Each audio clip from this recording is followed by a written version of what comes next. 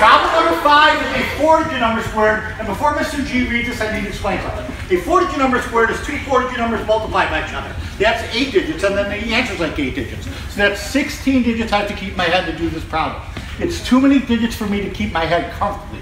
But the cool thing about math, and not only math, every subject you take for the rest of your life is what I'm all about. If something is hard for me to do one way, I just don't say I quit, I can't do it. I always look and see if I can find an easier way. Because sometimes if you look for an easier way, the impossible becomes very possible.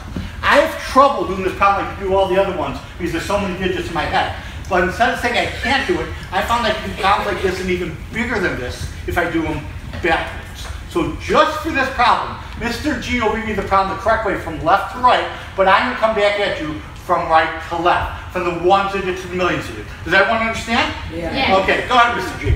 Okay, this is 9,631 to the second power. Okay, we're going backwards, guys, from 1 digit out. 1, 6, 1, 6, 5, 7, 2, 9? Yeah!